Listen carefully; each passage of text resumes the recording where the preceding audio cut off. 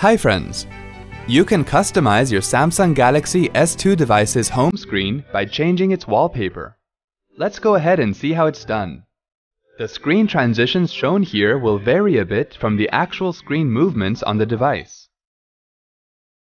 Tap on the menu key on the bottom left corner of your phone. Tap on Set Wallpaper from the menu that appears. Select whether you want to change the home screen, lock screen, or both the home and lock screen's wallpapers. Select the wallpaper from Gallery or other album. Select the image which you want as the new wallpaper. Select the appropriate option to crop the image. Set the cropping area, and then tap on Done. Wasn't that easy? Have a nice day.